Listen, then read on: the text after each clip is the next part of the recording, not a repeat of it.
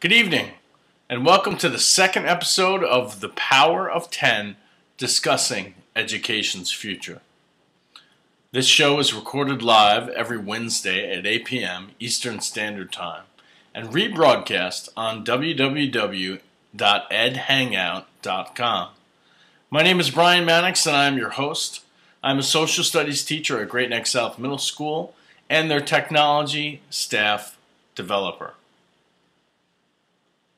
I've started The Power of 10 because I have a thirst for change, and I have a strong belief in the idea that we can do better, a belief that we are at a profound crossroads in both education and in society at large, and we must seize this moment to ensure that we move passionately forward in a direction that will allow for the emotional and economic success of everyone on the planet.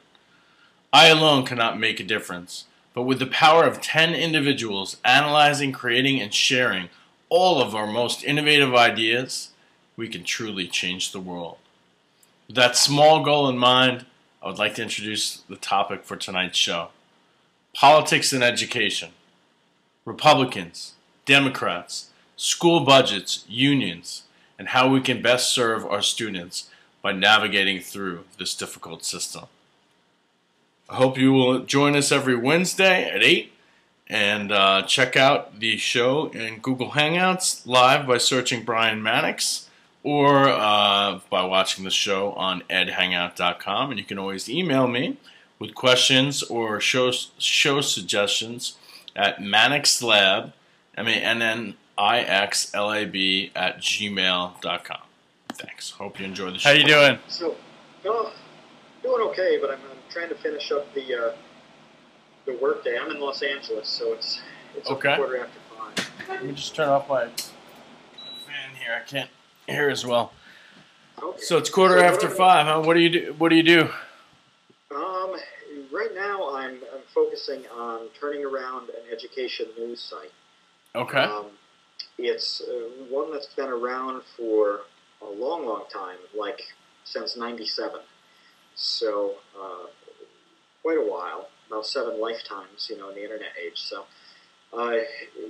back in the day, it was in the same conversation as Chronicle of Higher Ed and Education Week, and was slowly, it slowly became kind of a ramshackle property. Yeah. And I've just been hired to turn the thing around. So as we work up the relaunch, which is in a few weeks, I'm trying to do as much as I can to talk with all different types of people in the ed community about lots of different issues. Talking with the tech people about how they think ed tech is covered in the education media. Is it good? Is it bad? Too broad? Too narrow? All sorts of different things. So, I'm kind of in listening and questioning mode at this point to find out what can be useful for people, because I can think about it all day long. Sure. And it's never going to be as talking to a ton. It's just way more useful to talk to everybody and, just really hear from them. Absolutely. So what about you? Not much. This is the second go-around. I am just basically on summer vacation. I was actually just out east. I live on Long Island. I teach for a middle school in Great Neck in New York. Okay. I'm from Cooperstown originally. Oh, okay. Yeah. And I just went out east, and I barely made it back for the show. And so I'm kind of a little disheartened because last week it went very, very well. We had like 10 people the whole time. We had people waiting to get in, and then unfortunately my recording blew up at the end of the show. So there was some error on Google Hangout, and I got booted off, and I lost the recording. So I was hoping this week would be better. But I wanted the topic for tonight, obviously we can have anything if it's just you and I and a couple of people. I was hoping to talk about politics and education and how potential spending cuts in the budget is going to affect, our future and how we can make do with what we've got, and how we can act. Yeah, that's one thing that drew me in because I used to write a lot about that. I actually stopped about a year and a half ago because I was getting a lot of clients for media and communication stuff um, where I thought I just want to keep all of my personal opinions separate. I don't want it to reflect on any clients in any way. Right. So I really held off on that, which means when I see a little bit of bait like you put up. I get excited. Right. So, right. Yeah, but there's a whole lot to talk about there, isn't there?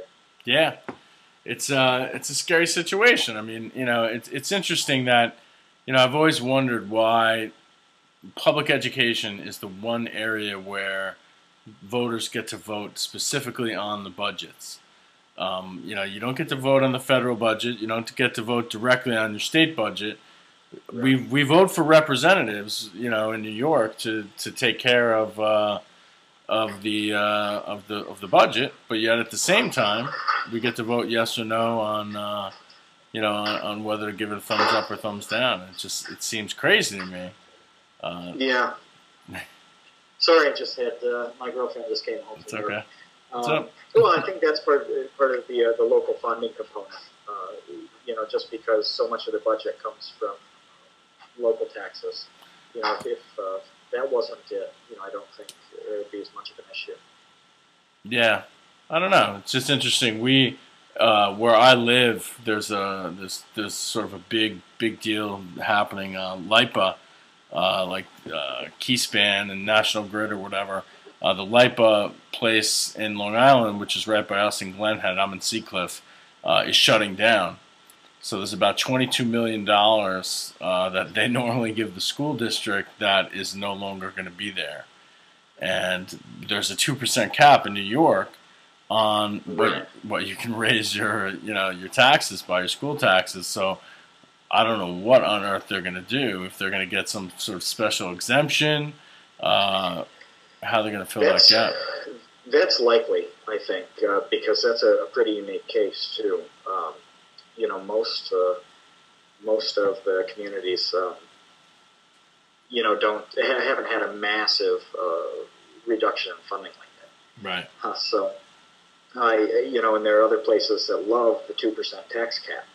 I certainly supported it myself, knowing of so many people who have either moved or are seriously considering moving because they're being taxed out of their neighborhoods. Right. I know of one woman who was a school board member herself, was a university professor years ago, and she's just retired on a fixed income and lives right in Cooperstown.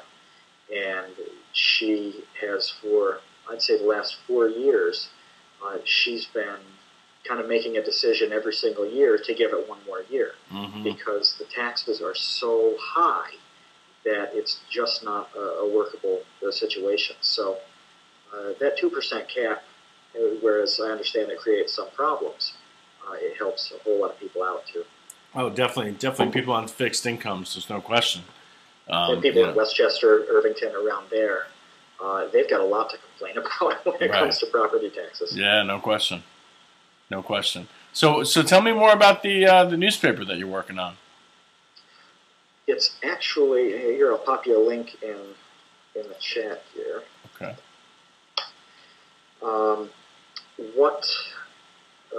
What you see right now is not what you're going to get in a few weeks. Okay.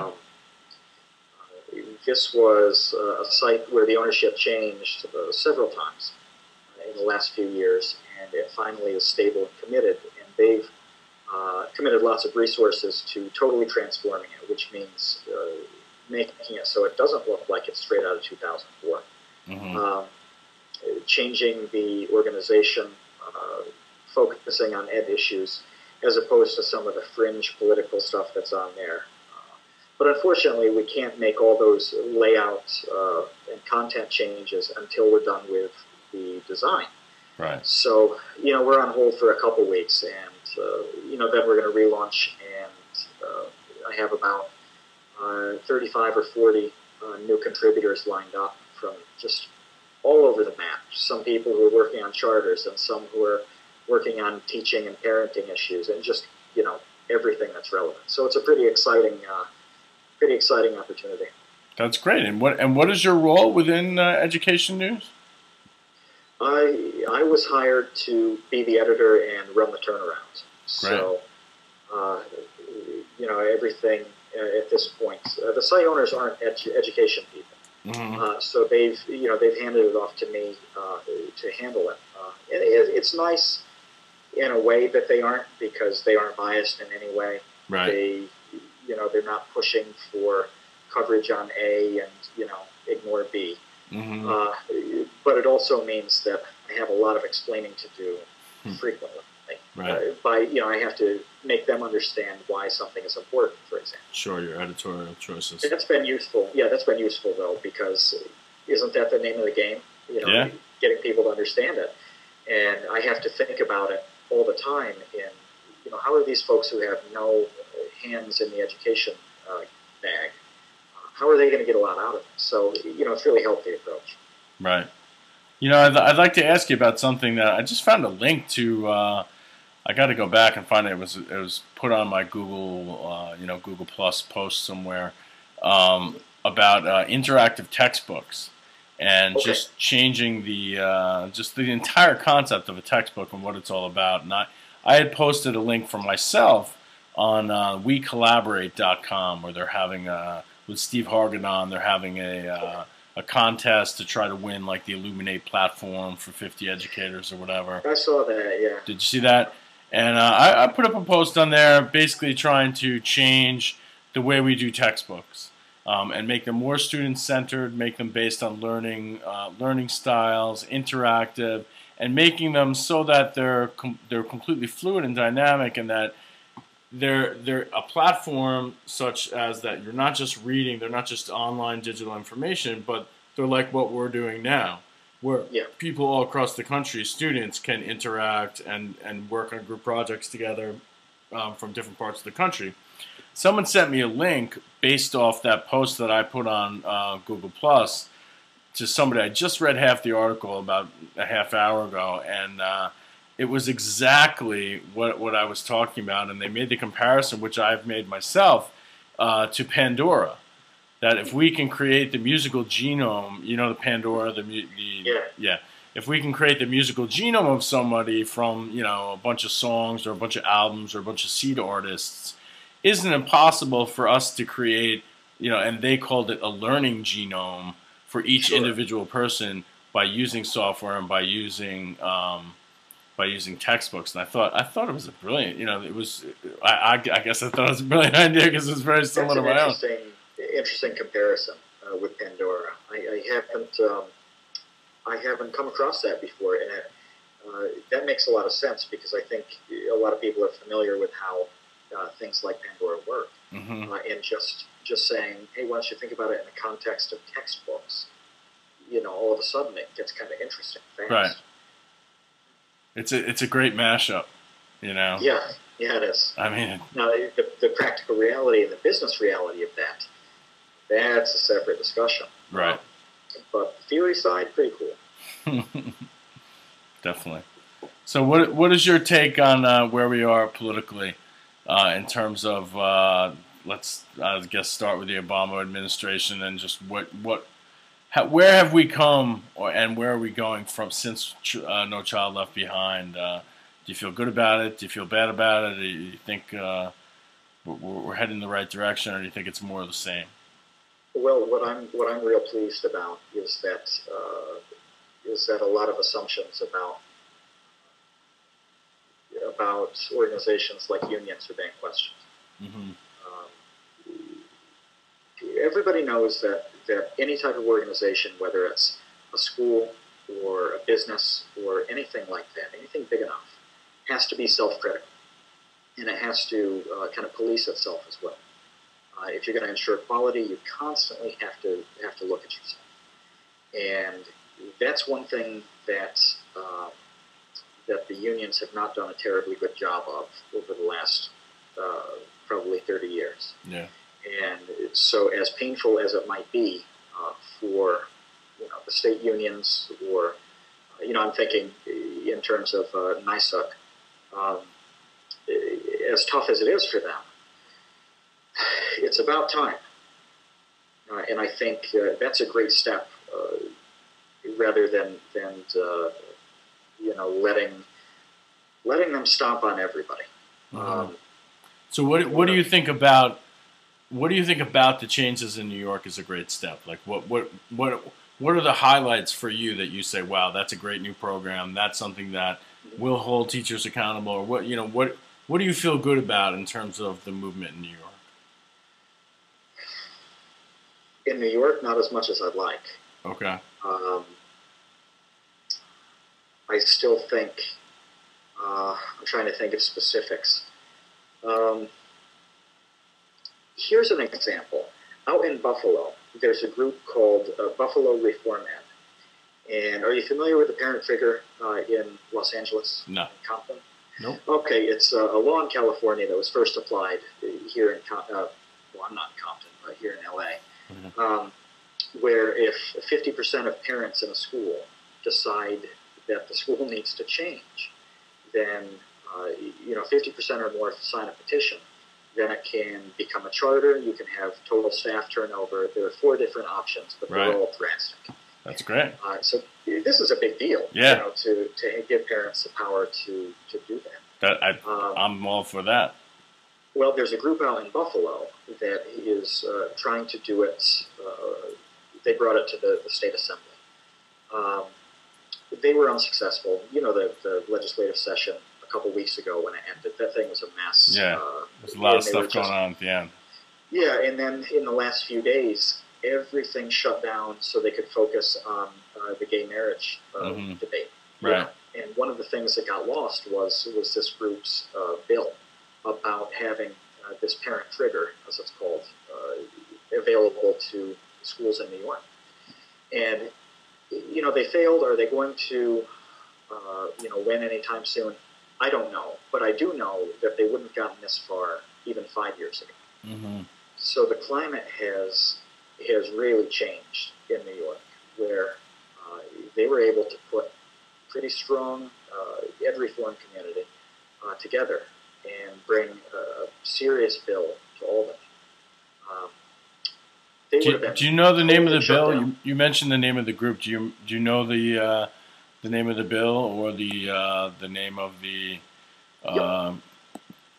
You do. About to link you here. I've spoken with some of the people there in the last few weeks, and it's a tiny little outfit, just a few people in a limited office space with few resources. But they're doing a great job. They've gotten a lot of national attention. Mm-hmm. I'd say they're similar to Democrats for Education Reform. Uh-huh. They're kind of on the left of center camp, right? Which makes them a little different from the KIPP types in New York or the Brighter Choice people in Albany. Right. So it's interesting to see that contrast in New York, but they're definitely worth paying attention to. What do you think about? I guess what I see in New York and around the country is the notion. Well, good on the one hand, but I think I'm fearful of it on the other. Is accountability. Accountability is great, right? Teachers need to be accountable, and I agree with you 100% that the unions have not done a great job of keeping themselves accountable, of policing themselves, of working, toward making their profession better, so that they are protecting themselves not by shielding themselves from criticism, but by being open to it and by reflecting and by taking action based on that. I agree with you 100% on that. My question is, I guess, to you and to everyone hopefully who will be listening to this afterwards is, how do you form a standard that is based on a state test? It seems so difficult. I mean, that can be a component of it, but to make it such a large component of your overall sort of grade that you're being given as a teacher seems so difficult for me when, unless it would be very different if you were following the same set of students throughout, throughout from K, from kindergarten through 12th grade or something, then you could certainly see how did this person develop, how were you able to work with them. But when it's like a speck. It's just I teach 7th grade. They're coming through. I hopefully can do a good job with some of them, and others I'm not going to do a great job. Others are going to do fantastic. But can I be judged on that small little piece of a speck in time? It's so hard for me. It's a limited data point. Yeah, I mean, it's funny. I've thought of this quite a bit. I have diabetes. I think this is a decent analogy. And with I have type 1 diabetes, and I've had it for my whole life. And you test your blood sugar, and you're supposed to test it, 4 or 5 times a day. And it's helpful, obviously, if you do that. But it is such a speck, and I always used to get frustrated going to the doctors. They say, well, how are your blood sugars in the mornings? Or how is it here? And I'd say, well, on that one day, given all the thousands of others of things that happened, like I ran 5 miles, which of course wasn't true, but if I'd run 5 miles, or if I'd had a big breakfast, or had gotten stressed, or, there's a lot of different variables. And now there's a new machine which tests your blood sugar every 5 minutes. And it's like internal. So it gives you the context of where the blood sugar has been, so that if it's 100 now, if it was 500, a half hour ago, that's very different than being 100 for 12 hours. And I guess I see that comparison in looking at that global map where, like you said, like there's just a pinpoint. If we're using a statewide assessment, there's a 1 day, 1 grade pinpoint in 1 exam, and I don't know if that can give people justice, given the exams that there are. If they're a different type of exam, I might be more, comfortable. What do you think? What are your thoughts on that? I don't know too many people who think the exams as they are absolutely perfect. Mm-hmm. I don't know of anybody who believes that. And also something that you didn't mention is, you said 7th grade, and I think how kind of tumultuous that year is. And so there are so many factors that can affect academic progress in 7th grade that don't pop up in 1st grade or 12th grade. Right. And that could have a huge effect on somebody's performance that year, which in the end comes back to you, whether it's fair or not. Sure. So there are lots of factors that go into it. The thing that I like about it is that it's a step in the right direction. Yeah. And I feel the same way about No Child Left Behind too.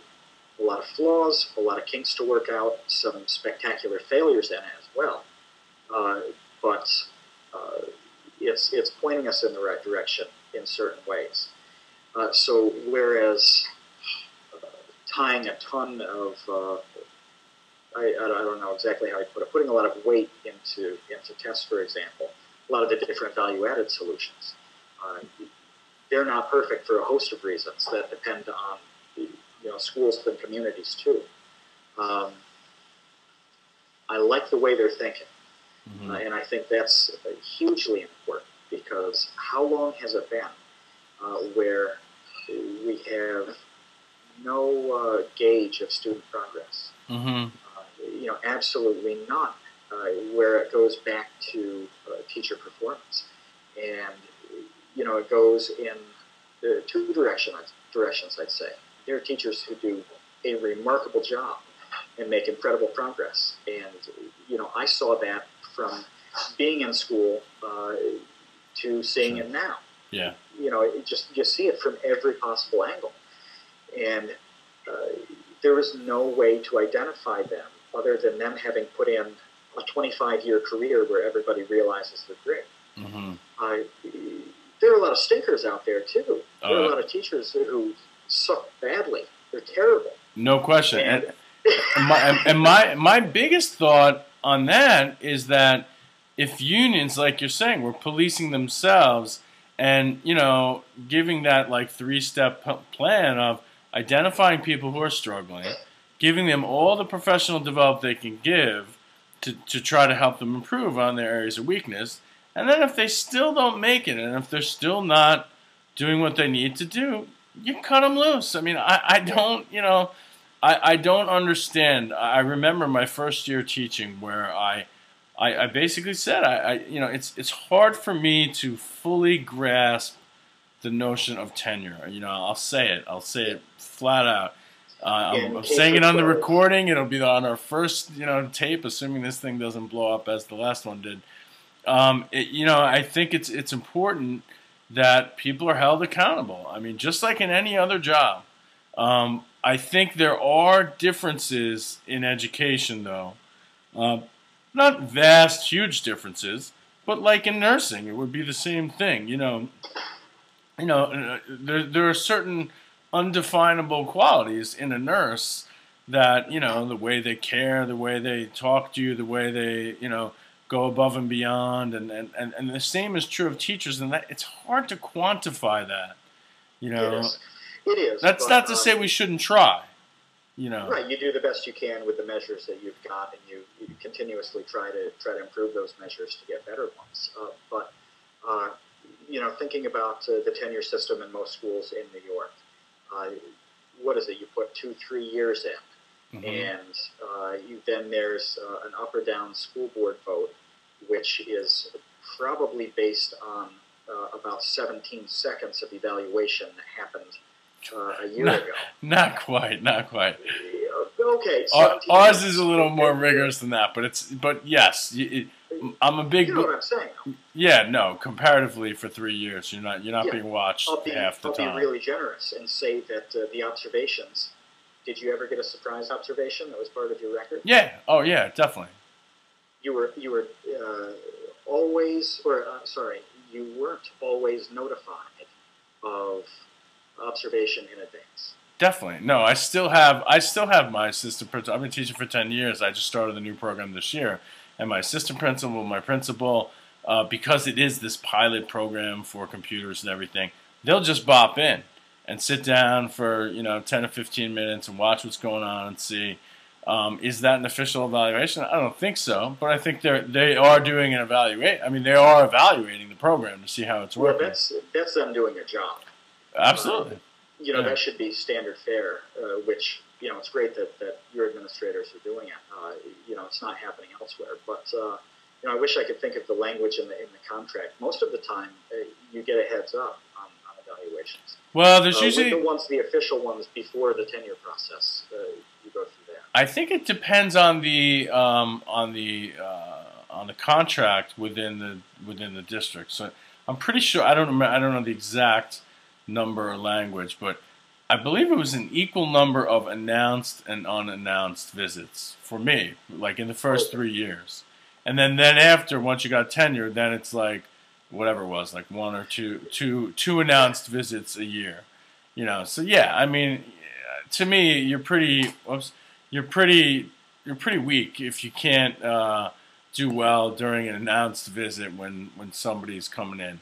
Other than the fact that somebody can see how you manage the classroom and what kind of vibe you have with the students and stuff like that. Yeah, there are those useful little things to pull out. Right. Well, I guess in terms of state assessments, and I guess this leads into the politics, because this is how can we as a society, with taxpayers and parents and just people who want our students to do well in school, how do we best judge teachers and administrators and their ability to do that? And I guess I think a better test would be a better assessment. And you know, I guess I'm very Mr. like alternative testing, Mr. like, you know, for social studies, write a play if you know, to demonstrate your learning, create a project, do something with art. And it would be difficult to judge that. And the bottom line is it would cost a lot of money. Sadly, but to me, I don't know, my attitude is put your money where your mouth is. I mean, you know, the standard assessments that we have now are not doing anybody they're doing everybody an injustice, because, I mean, like for history, for example, so much of it is memorization. And we now have a world where, look, we're talking on computer. I mean, we could look up any information in the world. We could speak into our smartphone, and it could give us half the answers on the test in a matter of, 1.94 seconds, or whatever the Google search result is. And that's not what we need to prepare our kids for in the 21st century. We need, in my opinion, we need to allow them, teach them the skills to be able to access the information, and then provide them with opportunities to be creative enough and passionate enough to take that information and produce understanding, and really get at the true, deep understanding of what's going on in war, what's going on in the economics, what's going on in the debate we're having right now. The information is easy, but that's what we test. The data, and that bothers me. Well, there's one test that teachers never seem to complain about, which is a little surprising, and that's New York's teacher certification test. I've never heard anybody say that there's a massive problem there, which I'm not too surprised, because just about everybody passes it. Yeah. If you show up with a heartbeat, you've got a really good chance of making it. Yeah. If you show up dead, they just might revive you. So it's like the driver's test. Actually, I think more people fail the driving exam than the state certification exam, and that's not a joke. Yeah. I've seen data from colleges. Let's say tier 3 schools, if we were ranking them as U.S. News does, where 100% of students pass the exam. Well, I'm sure they have a good education program, but it's quite rare to have 100% of your students reach that. But I've never heard the union or a group of teachers say, "Come on, guys, let's raise this bar." Yeah. I have heard them say, "We should be paid a whole lot more. We should get more benefits. We should have more respect. We should be treated as professionals." Yet they never argue for all of the things that will get them more professional respect, for example. I hear what you're saying. I mean, I agree. I agree with some of what you're saying. I disagree with others. I mean, I agree with you. You don't hear a lot of, let's make the entrance exam harder. And I do remember making fun of the exam, like the choices were, I just will never forget. It was like, basically, if little Johnny is disrupting in class, do you throw a dart at his forehead, scream across the room and, tell him to sit down and shut up, or gently walk over and put your hand as a nonverbal sign to get him to be quiet. It was, it was so obvious that, it would be pretty difficult to... it's very tough to fail. I think a significant percentage of the people who do fail, have the flu or the worst day of their lives, right, or, disqualified on a section or something like that. Right. So, if we want to talk about accountability and raising the bar and increasing respect and professionalism, why aren't we hearing about it from teachers about things like teacher training programs, about certification processes? I'd love that. I'd love to hear it, and I think everybody else would too. Well, I don't know if you're not. I mean, I don't know if you're not completely. I mean, in my school, I do hear a lot about professional development and people wanting to, take courses and wanting to learn more and to be, if we're asked to do something, we say, great, let's get the professional development so that we know we're doing it right. We talk, every year. Also, everybody's got a job already. Right. Everybody's been hired there.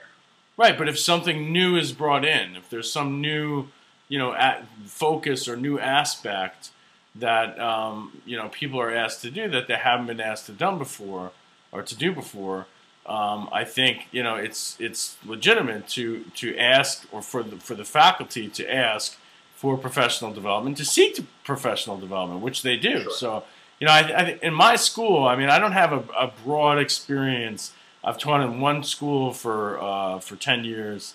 It's a pretty high performing school in Long Island, but I just I don't know. I do see people making the effort. I definitely agree with you that there's certainly people that live on Easy Street. There's certainly people that it's pretty easy to pass the test, and there's not a big clamoring for people to change that test to make it more difficult. But I'm not sure if there's that in any profession, in terms of even for doctors or for lawyers or for anybody. But I would agree with you on that. Well, I think the legal profession would probably have they would raise an issue if 97% of people passed the bar. And, actually, they have raised an issue because, when you look at the rankings on law schools or look at reciprocity, things like that, they judge a law school by who passes the bar in New York and who passes it in California, one or two other states. Because those weaker states where the bar passage rate is so high because the bar is so much easier, they don't matter as much. They've kind of been, I don't want to say made irrelevant, but there's a reason why we look at the New York and California bar exams, because they're tough tests. They really mean something. Yeah, but isn't that for the that's for the laws in New York? So you know what I mean? I mean, you can't look at the laws in Ohio and say, well, we're taking the bar in New York, and you know what I mean? What I'm saying is that, for example, if you take Harvard, which is in Massachusetts, not New York, California, and look at the percentage of students who pass the bar, graduate from Harvard, and then pass the bar in New York and California. Compare that to Penn State law or something like that. It'll show a difference in preparedness. Mm-hmm. Okay, because that's a real solid, hard measure. And if 97% were passing every bar in all 50 states, then we probably wouldn't care. And I have a feeling that the professional organizations, like the ABA, would be pushing to come up with some sort of test that mattered. Yeah, you know what? There's another aspect to this that I don't know if you're considering. I'm going to take like a little station break here and just introduce the show, just because I am taping it. And this is The Power of 10, and it's called Discussing Education's Future. And we air every Wednesday night at 8 Eastern Time. And I have Matthew Tabor, is it? Or Tabor? Yeah, that's right. Tabor. Joining me from California, and he is interested in talking about politics and education. He is starting a new organization, or trying to turn around a new organization. Not completely new, but he has, I guess, recently started with an organization, educationnews.org. And I'm speaking to him about the tenure process, assessment, and how states are mandating different things from education, from educators. And we're talking about how unions have been not necessarily coming to the forefront enough, and really in both of our estimations, in terms of what they can do to sort of make their profession look better. On the other hand, one thing I would say, and I think it's important for us to keep in mind, I mean, you're talking about how easy the exam is, and I think it is pretty easy to become a teacher. But and you said how the bar exams are much more difficult, and they hold people to a higher standard. That's a shame for me.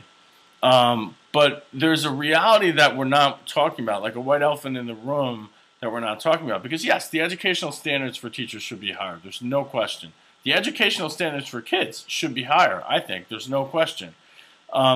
But I think in order to attract people into the profession that will be able to accomplish those tasks, you're going to have to pay them more, because they're going to be in other fields where they're getting more money.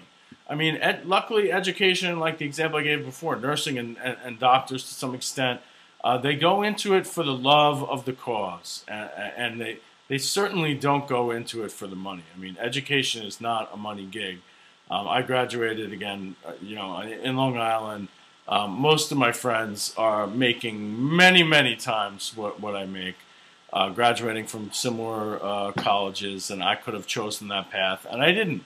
And a few of them have even gone into retirement for a few years where they, have been out of work, but yet they're still doing very, very well for themselves, and they'll continue to do well. And I don't necessarily begrudge them that, but I do wonder if educators, if there should be like a simultaneous process of, certainly the standards can come up for educators, but the pay should come up too, and as the standards come up and as the assessment is judged based on how well they're doing, they should be paid more. I don't have a problem with that. My fear and is merit-based pay, because it's like, well, who's judging the merit? What you say is merit may be very different between what I say is merit. Yeah. And it's a really tough one. Well, I can tell one thing that would really bolster the case for more pay, and that is having teachers not come from the very bottom of academic achievement. Mm-hmm. Now, if, for example, everybody likes to look at Finland. One thing that Finland does quite well, in addition to how they do teacher prep, is they select the very best students to go into the teaching profession, and they also I don't want to say look at personalities, but they take into account all of those intangibles that we know great teachers have. But they also focus on academic quality.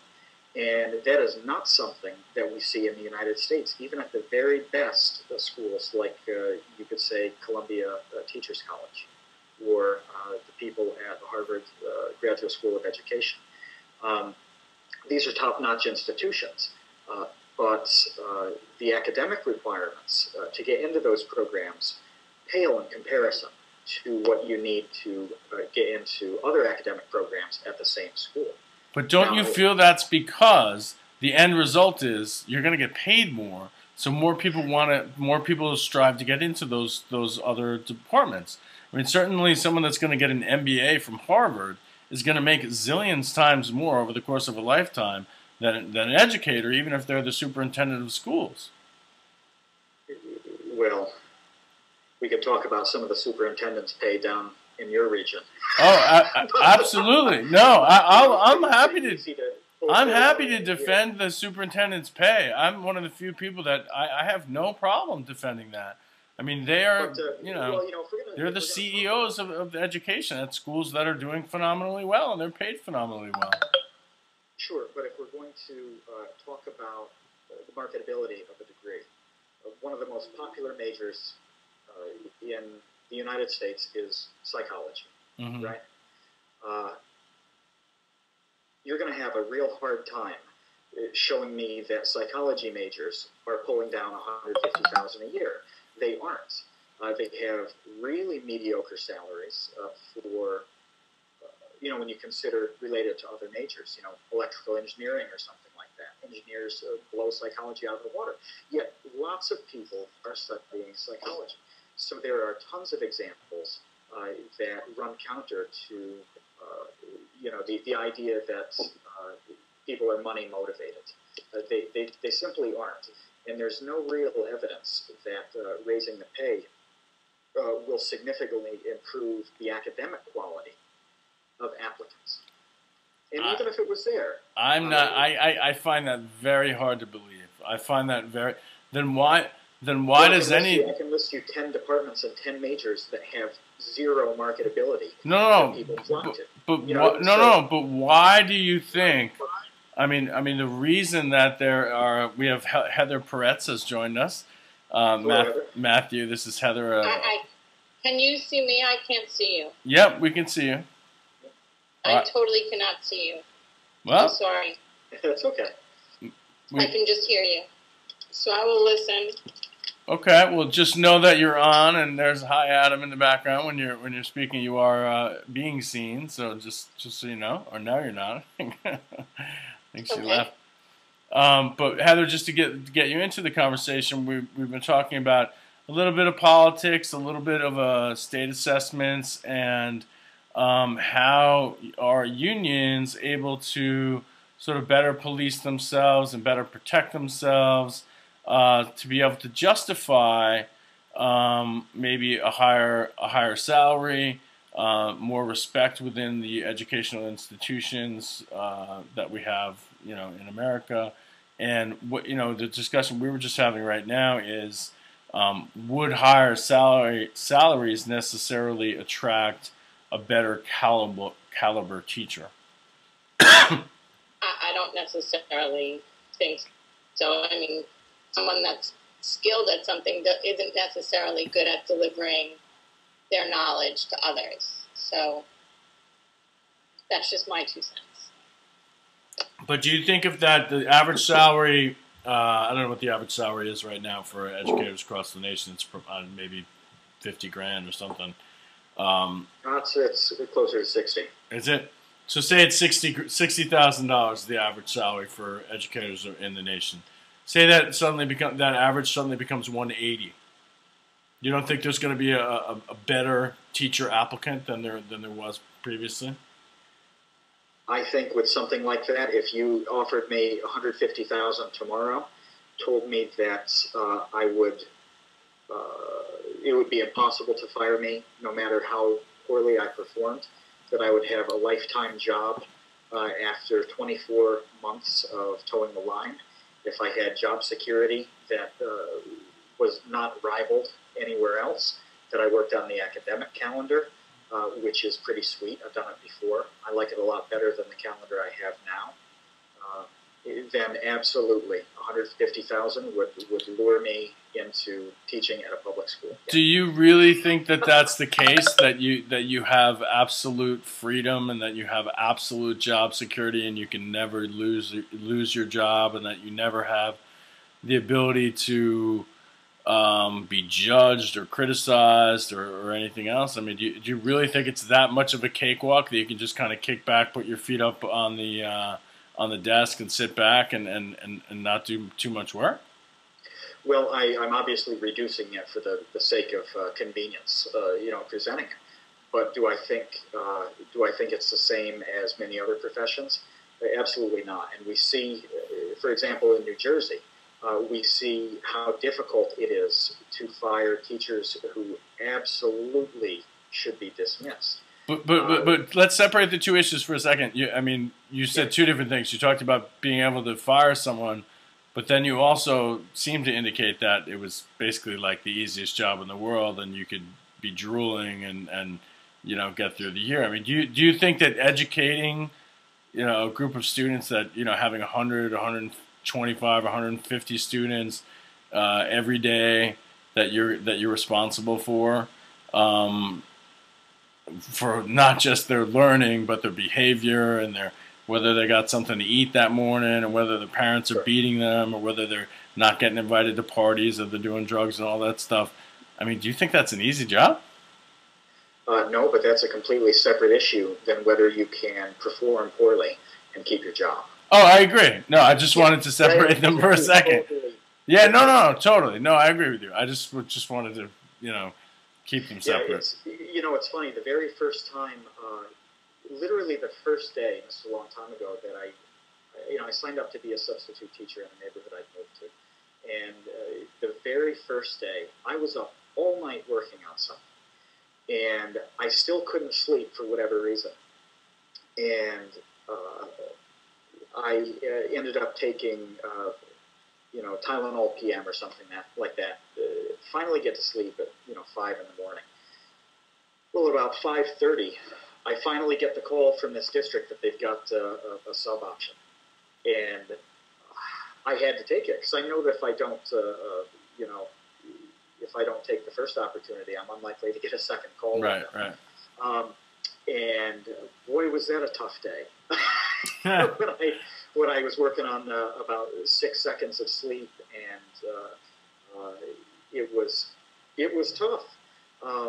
On top of what's difficult about the day, it's a tremendous takes a tremendous amount of energy just to do the basics when you're dealing with as many kids as you mentioned, as many class periods depending on what schedule a school's using. Sure. And if you want to keep an eye out for all those other non-academic things that matter so much, it's really, really tough. But the truth is you can drop the ball on a lot of that and still remain a teacher. Right. And that's kind of a tragic thing. It's very hard to be a great teacher, very easy to be a bad one and get away with it. Well, do you think that's true? I mean, do you think that's true at other jobs, like being I don't know, a waiter or a nurse or a doctor or a dentist or a flight engineer or a regular engineer or a lawyer? I mean, I feel like as I've gotten older, I used to have this sort of high and mighty ideal that, wow, you're a lawyer, you must be really smart. And as I grew up, I think I realized, wow, this person's not really, really smart. It's just that maybe they had the money to go to law school and get the degree, because they don't seem all that smart. Or, this engineer, yeah, they're doing what they're doing, but they don't seem all that brilliant. Or this public servant or someone that works for the, for the public works department or something, they're doing okay, but I don't know. I don't know if education is the only field like that. And I guess if you do think it is, what can we do, or what would you do if you were suddenly the Obama's right-hand man for education, Secretary of Education? What would you do? The first thing I'd do is open up the discussion, and I'd admit that there is something to discuss, which unfortunately I think is the next step that we have to take. We're so far away from fixing a lot of these problems. It would be a huge step just to start talking about them. Right. And you talk about some of the other professions. If a lawyer lost every case, it might hurt business. If every surgeon sliced an artery, fewer people would be on his table. If every waiter, dropped a meal in your lap, he would probably be out at the end of the night. Yet, I'm thinking of a teacher that I had direct experience with, great guy, and very committed to his profession. He taught an AP class that over a period of at least 10 years, and I'm saying 10 because I can't go back before that with certainty, he had something like 2 or 3 get a 3 on the AP exam. Never a 4, never a 5, and all the rest 1s and 2s. Really? That is, it's not stellar, is it? But he wasn't going anywhere. Nobody else took over. Why do you think that is? Which part? That he wasn't going anywhere. He was in a subject that it wasn't as easy to transfer anybody into. It was a little bit specialized. But at the same time, it wouldn't have been really possible to dismiss him in any way. But was there anybody making any effort to help him to make changes so that things would improve? Yeah, I mean, there was less support at the time with EP institutes than there is now, for example. But at the same time, he was, a veteran of teaching. He knew his subject matter quite well. He wasn't performing. But let's say every resource in the world was given to him, and it still didn't work. You got to kick him out. You got to kick him out. I mean, that's where administrators cannot. And kick him out where? And do what? Get rid of him. Fire him. That's where you bring. That's where, as administrator. Now, there's two sides to this. There's the unions, right, that need to be more stringent in both the requirements for the entrance into their profession and for policing those teachers and giving the teachers the tools that they need to succeed and doing everything they can. But then there's the other part. It's like what we're facing now, which is clearly not working at all with the debt ceiling. We have divided government. It's supposed to work. You're supposed to compromise. So there should be that other side. There should be that administrative side that says, listen, last year you got written up because everyone's getting a 1 on your exam. You took this professional development and it didn't work. We need to see something from you next year. You've written it in your file. If we don't see something from you next year, you're going to get one more chance for professional development. You're going to move on. We're either going to have to change you to a different subject you can teach better. And if we do that and it still doesn't work out, we're going to have to let you go. Yeah, but administrators can't. They absolutely can. They absolutely can. There's a lot that goes into it. Well, paper trail. To say that there's a lot that goes into it is the understatement of the century. For example, but you're not giving the. I don't know if that's necessarily true. You need to hold, just like you need to hold teachers accountable, and I would agree to that 100%. You do.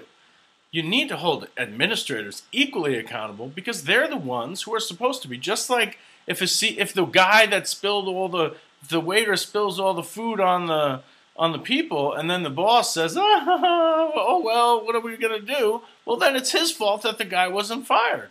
It's the administration's fault if they don't get in. What's that? The administration has very little power in most cases to actually be administrators, which I feel quite badly that they can't do their jobs very well. But what are you basing that on? I'm not sure exactly what you want me to say here. I mean, it's. Well, I guess because what I want to say is fact. If you look at, for example, a big case in New Jersey where a teacher was a very heavy drug user. He had physically abused students, physically, not sexually. He was terrible as a teacher, whatever. It took $400,000 and 4 years to get rid of him. Right. He is an example, a really egregious example. The guy I mentioned, great guy in just about every way. He just had really limited success with a course. We're talking somebody who is a disgrace, and it takes that many years and that much money to go through what should be a routine dismissal. Well, there's no question that, sadly, and I agree with you, sadly, where we are in society today, there virtually are no routine dismissals. It's just that in the real corporate world, these routine dismissals, people know that the corporations have endless money and that they're going to win, whereas it's sort of on the flip side, whereas the person being fired in the teaching realm can know, well, if I push this far enough, the public education, the government's not going to want to go that far, whereas corporations can flex their financial muscles and say, this is a joke, that we can destroy this person with our corporate wealth so they have no chance of even fighting it in court. I agree with you, and I do, yes, there's no question. It's not easy. I'm not saying, oh, well, why don't the administrators just fire them all? Because certainly there are, next steps, and often they involve the legal procedure and thousands, hundreds of thousands of dollars in legal fees. I want to go through the process kind of step by step here, because you asked where am I getting this? Let's talk about Chicago. Let's say that an administrator or principal has reason to question your performance, starting to think about dismissal. You might be a candidate because for whatever reason you stink at your job. There's up to a year of remediation, which touches on what Heather said, providing all the supports, the mentoring, all of those options to see if we can identify the problem and fix it, because that's ideal. So there's a year. Let's say it doesn't work. Then there's a big period before any sort of hearing happens, with lots of advance notice. Both sides have to, kind of go through the due process angle, or the prep before the due process. That takes maybe 4 months, 3-4 months. Then you actually have the hearing, which is part of the contract. That hearing is spread out for so long, it takes about 6 months, okay? And then depending on what happens with that hearing, the appeals process, which depending on the state, there can be several rounds of appeals, we're looking at another 2 years, another 3 years. Right. Now, that means to dismiss even someone who is a disgrace to the profession and community can take up to 5 years to do that. The same is true? At the same time, you're paying the lawyers, you're paying everybody on both sides, you're paying the teacher to go through everything, the costs of the mentoring, the remediation, all of the supports that go into the process. And there's also the retirement and buyout option that can kick in at any time. But I guess I see a lot of similarities to a lot of other industries with the same thing. I mean, you fire someone from, a trading firm, and based on poor performance, and they can say, well, you got to prove it. What are you talking about? I made millions of dollars for the firm last year. You fire a lawyer who's a partner, similar thing. Once you're a partner in a law firm, it's very difficult to get rid of somebody. How do they judge? And if they do judge that you're no longer doing your job, you can then bring it to litigation. A regular crime. Somebody commits a murder or steals a car or whatever. It doesn't happen overnight. These things take time. And I'm not saying that it's great. I'm not saying that that's good, that it takes time. I'm not saying that, but I think there's a balance. There needs to be a balance, because I hear you. If it takes you 9 years and $1 million to get rid of every bad teacher, then that's a big problem. But is that the problem of the educational system, or is that the problem with the legal system? Is it something that the government can do? And this is where the politics come in. Is there a way? Contracts. This isn't the legal system. This is what's in your contract, the one that your school district has. Well, but this certainly has to do with a legal document. It is the legal system, because you're dealing with a contract, and you're dealing with a violation of a contract, conceivably if you're terminating an individual.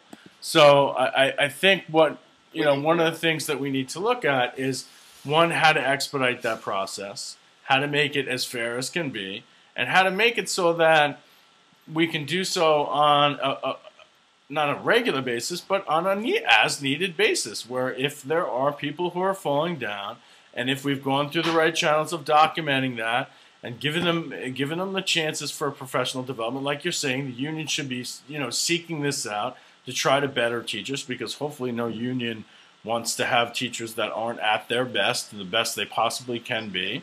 And if that still isn't good enough, then I believe, get rid of them.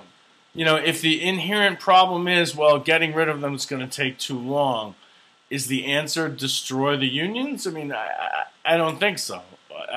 Well, that's not at all what I was suggesting. No, I know. I'm just a key difference in the situation that you posed, and the one that I went through describing the process in Chicago, which made its rounds months ago online. Right.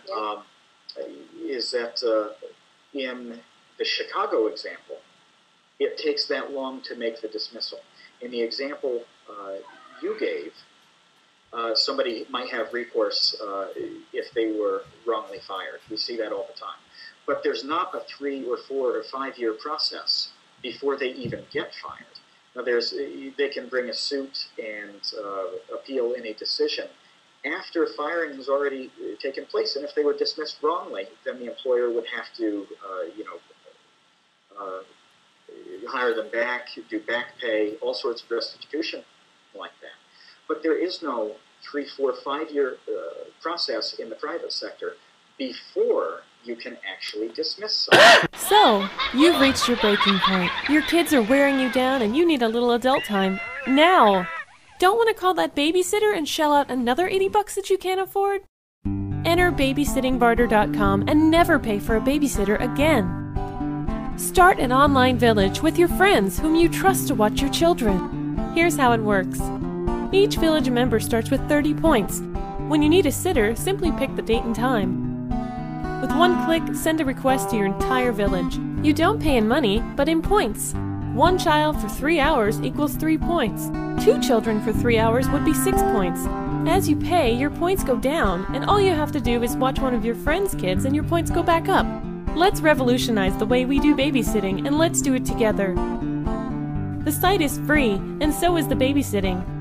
So what are you waiting for? Join babysittingbarter.com today, where you trade your time, but keep your money and your sanity. So we're back there after that commercial break with with Matthew Tabor and Heather Peretz, and we're talking about politics and education.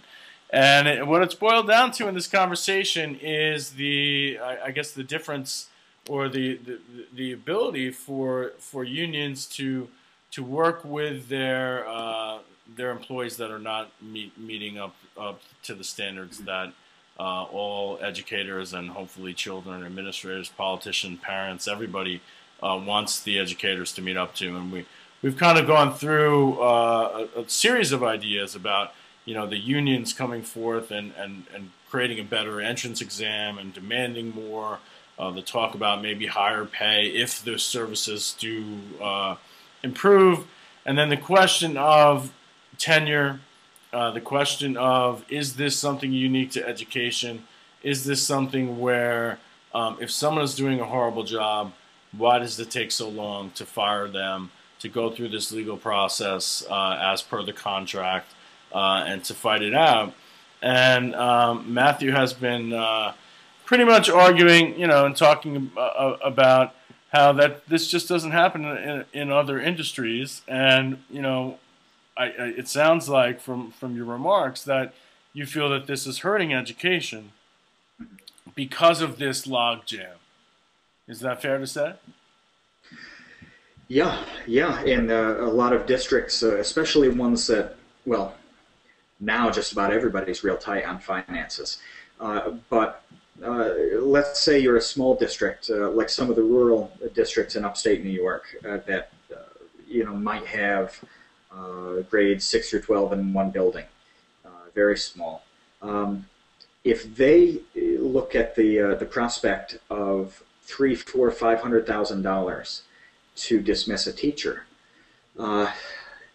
they have to think about whether they can swing that financially, and they shouldn't have to be in a choice or be put in a position to make a choice like that, where they're saying, you know what, let's lay off on this teacher for another year, another 2 years, maybe through that teacher's career, get them to leave on their own accord or something like that, because we simply, think of all the things we would have to cut if we were to absorb another $100,000 or more in legal fees.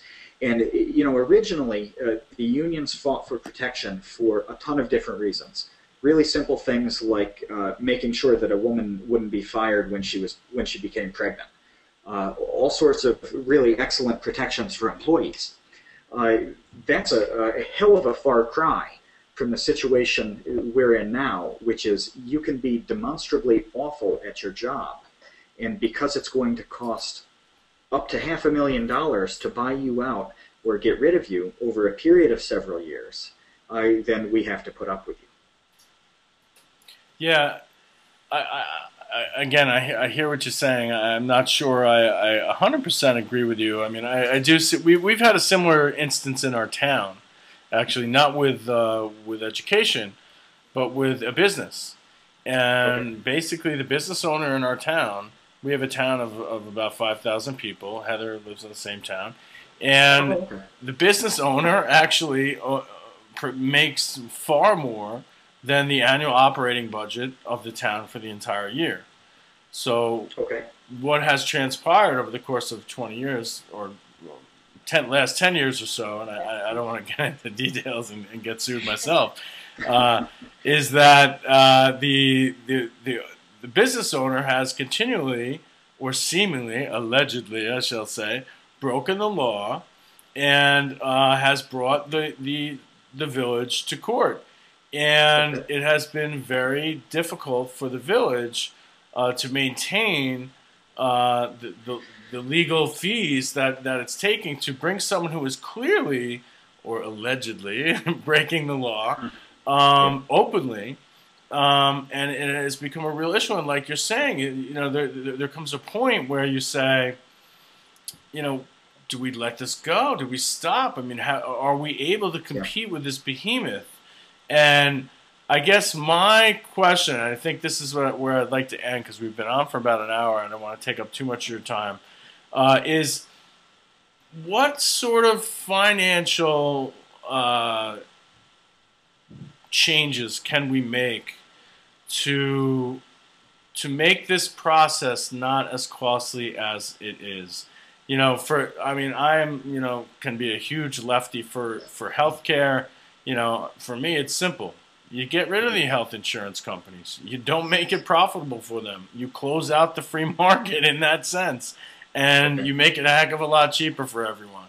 In this case, you know, I've heard of like these vigilante lawyers coming around saying that in different towns, a bunch of lawyers will work together and donate their time for free to prosecute or to defend the school in their decisions against tenured teachers who are maybe being dismissed.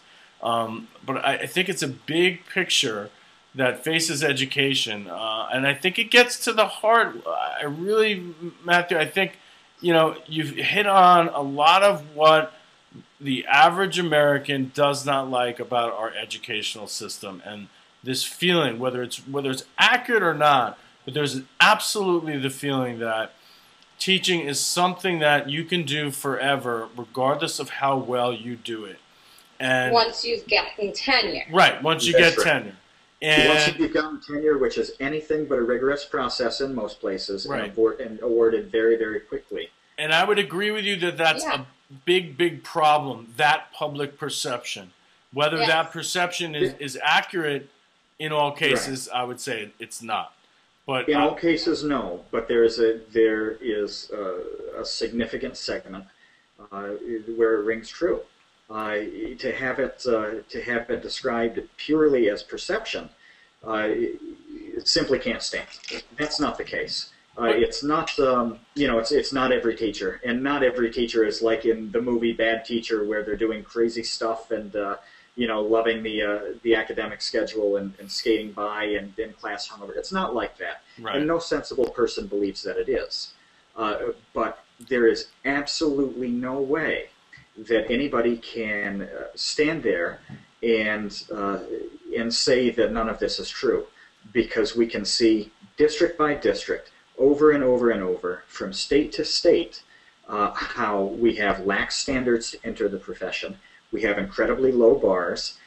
We have an inability to police, monitor, gauge, measure anything remotely analytical within the profession. And then we guarantee after a very short period of time that someone will be there until the end of time, even if they aren't all that good at what they do. So, when you put all of this together, it's absolute But tenure folly. doesn't guarantee a job forever. Tenure is your due process. Right. And when we can see examples of the types of budget cuts that the NEA, for example, was warning against, the dismissals months ago, we've seen that those haven't come to pass. We've seen hiring slow, and we've seen some cuts, but we haven't seen that apocalypse in teacher jobs that was being advertised 6 months ago. Relative to something like manufacturing, I'd rather teach second grade if I was looking for job security than pretty much do anything in Detroit. Well, yeah. I mean, teaching is a great job, not just for job security, but for the satisfaction that you get in watching kids develop. My question, my point though was that with all of those factors, it's very difficult to kind of marginalize, the average person's or the public's perception and say, well, all of this is, they really just think all these things. No, I haven't said that. I mean, the whole hour I've been agreeing with you on a lot of your statements. I'm not poo-pooing you. and saying that this is all. No, I'm not. I'm not saying this is all just dreamt up by the public, and that there's not bad teachers, and that it's easy to get rid of them, and that, you know, I mean, I agree with you. The exam to get in is a joke. But let's just suppose, and we'll end on this note.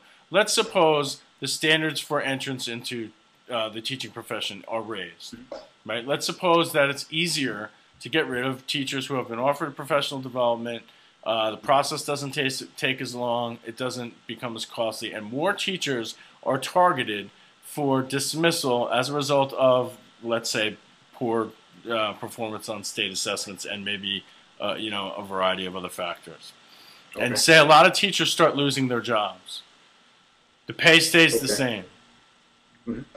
Who's going to educate, or how, better, that's not the right way to frame the question. There's not going to be people that want to do the job anymore. Well, how are we going to attract a better educator is really the question that we're looking for, right? Because it's not, let's not just say, you know, hey, we have to settle for crummy teachers because, you know, there's no other way to do it. How can we best attract the best educator? What can we do? You know, there's little competition at the very beginning of the whole process, which is that teacher training program. We pump out so many teachers. We take the supply and just obliterate any sort of demand that we have on it. For example, in New York, even on the administrator side, there's something like 4 to 5 times certified administrators as actual administration jobs in the state of New York. We've got a problem with colleges and universities treating ed programs as cash cows because it makes common sense. How much does it cost to do 4 years with an elementary ed major versus you know, high energy physics major?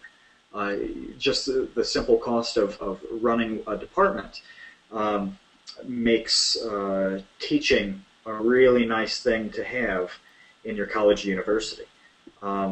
So they have no incentive they want as many people as possible, is what I'm saying, in teaching programs so they can come out a little better on the bean counting. There's no incentive to raise the bar for colleges and universities. And I think that's the very first step. You know, we have to get that bar raised at the beginning of the process. So how do you get the bar raised? Am I in charge of every college and university in the state of New York? Well, I'm asking, what incentives? No, but what incentives could we offer maybe the colleges if that's your prognosis with the problem, that it's, you know, it's a cash cow, it doesn't cost anything. I'm sure there's other majors that don't cost anything either. Yeah, sure. You know, why? You know, how can we narrow down or winnow down the number of educators, if that even is the problem? We could make it an exclusive, highly selective profession. And how do you do that? One option would be to eliminate a bachelor's level education program and see that everybody goes through a 4-year degree in some content area, and then they go into education as a graduate component. And that would give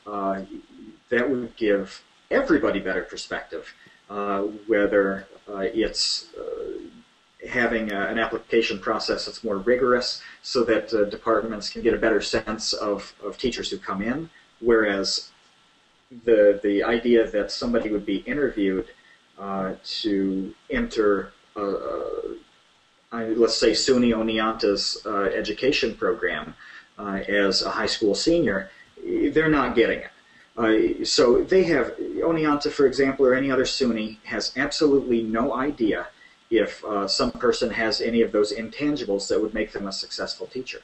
They probably have a better idea after 4 years of college and a more rigorous evaluation process.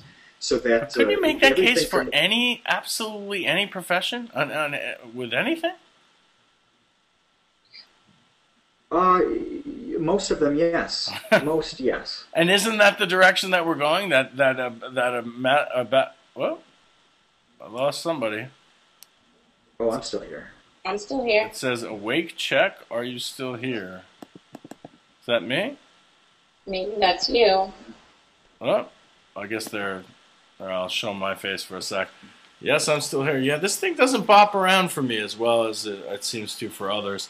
Yeah, I guess my question is, as we move, I mean, it seems to me that nowadays the college education is what, 20 years ago was a high school education, and now a graduate level degree is what a college level degree was. So I feel like we are moving in that direction.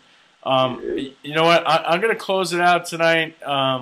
Matthew, I really appreciate you joining us. Heather, I appreciate you joining us as well. Just to give a recap, this is called The Power of 10, although we have 4 tonight, or 3 tonight. It's called The Power of 10, Discussing Education's Future. Tonight's topic has been politics and education. Next week will be the changing face of textbooks. And we should have several guests who are going to be speaking on how we can change the way that we do business for homework and through textbooks next week. And please join us at 8 p.m. Eastern, and feel free to give me an email at mannixlab@gmail.com. And as always, at the end of the show, I'd like to ask each one of you for a 1-sentence message in a bottle about politics and education. If you're stranded on a desert island and you wanted to give your solution in 1 sentence or less to the rest of the community, why don't we let Heather go first, and Matthew will finish up with you. I don't know, desert island.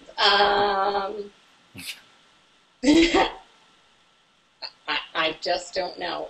I do think that there needs to be improvement in teacher education, as well as, teachers not being made the scapegoat for the administrative process that needs to occur in order to get rid of bad teachers. Okay. All right. Thank you. Matthew, what do you think? Message in a bottle. Oh, in that bottle, I would say, raise the bar and stop pretending like it's already high. I think that's pretty legitimate.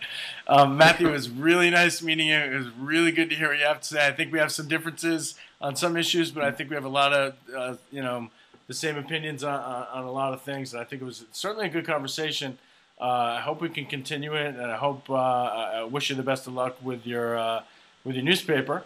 And let's keep in touch. Sounds good. Well, Brian and Heather, it's been excellent talking to you for a little bit, and I hope we can do it again. All right, great. Thanks a lot. So long, guys. Bye.